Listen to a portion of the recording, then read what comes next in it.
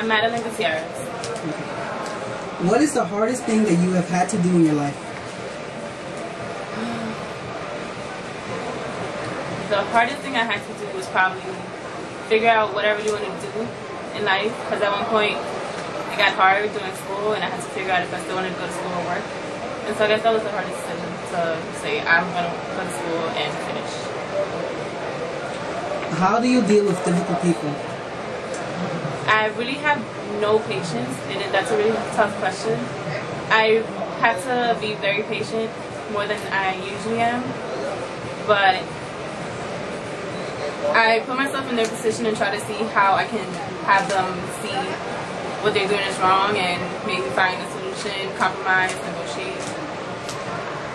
In your time at Hostos, what accomplishments have you had? Well, I haven't had a grade below a B, so that's a good thing. And so far, I've been inducted into the Global Scholars Program and the Student Leadership Academy. Okay. In 3 words, describe your best qualities. In 3 words, describe your worst qualities. Best qualities? I'm great at math. I'm friendly and outgoing. Worst qualities? No patience. Insecure sometimes. And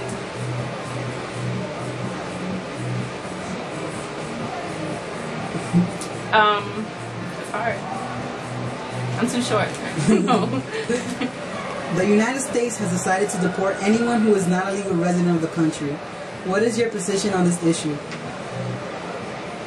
I think that it's a good thing to do, because the reason why other people have certain rights is because they stayed here and they did everything by the law, and so they gained their right to be here, unlike other people who just come in from the back and they think that they have the right now to stay because they've been here for X amount of years. So although I know it's bad because they've been here for the years and they've done the work, they feel like they should get the right, but it's just not fair for the other people who've been working here and done their things legally. So I think that it's a good thing that they deport them, maybe not so brutally, in a better democratic way, but I still don't think that they should have the right to stay. Okay. Thank you very much. You're welcome.